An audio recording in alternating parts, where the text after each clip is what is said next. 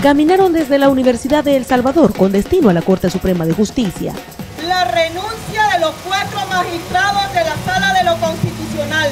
Aprovechando que la fecha hace honor a su organización, el Movimiento Popular de Resistencia 12 de Octubre salió a respaldar al gobierno y a cuestionar lo que consideran una Sala de lo Constitucional presionada por la derecha del país. Ahora el pueblo organizado demanda a la Asamblea Legislativa que se aprueben leyes para que los que tienen más pisto paguen más pisto, el que gana más que pague más.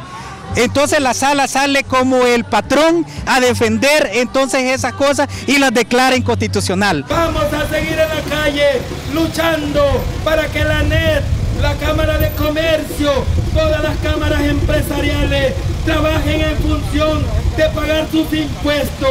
¡Viva el 12 de octubre! ¡Viva!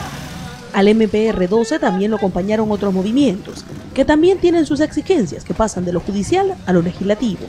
La ley del agua, la ley contra la minería metálica, la soberanía alimentaria. Son luchas que estamos haciendo desde Chalatenango y también junto al MPR 12. Mientras ellos hacían sus denuncias, los motoristas solo podían esperar a que más de 200 personas pasaran para circular.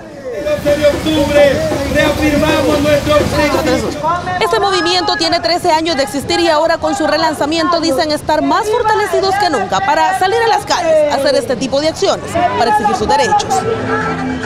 Con esta firmeza llegaron hasta la Corte Suprema de Justicia, pero como sucede en estos casos, ninguno de los magistrados salió a recibirlos. Roxana Ruiz, Telenoticia 21.